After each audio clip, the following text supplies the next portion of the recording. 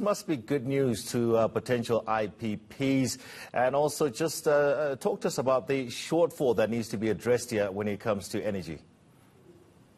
Thanks a lot, and good morning to everyone. Look, I think it's certainly better than nothing, but unfortunately the initiative from the department, from government in general, is too little and too late. And the reason we say it's too little, if you look at the shortfall in the country, and especially over the last period, if you look at the spinning reserve requirement, that is the amount of energy that is required to be in reserve by the country to ensure grid stability for a variety of conditions. The 2,000 megawatts or 2 gigawatts that is now being considered for procurement is simply not enough. And that's why we say it is too little and too late, because, you know, this is anticipated to be online in June 2022, so approximately 2 years from now.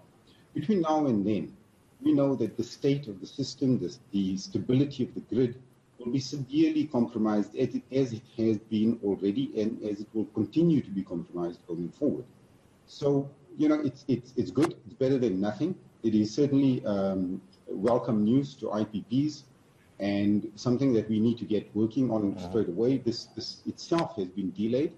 But, you know, unfortunately, it's not going to address the problems. Okay.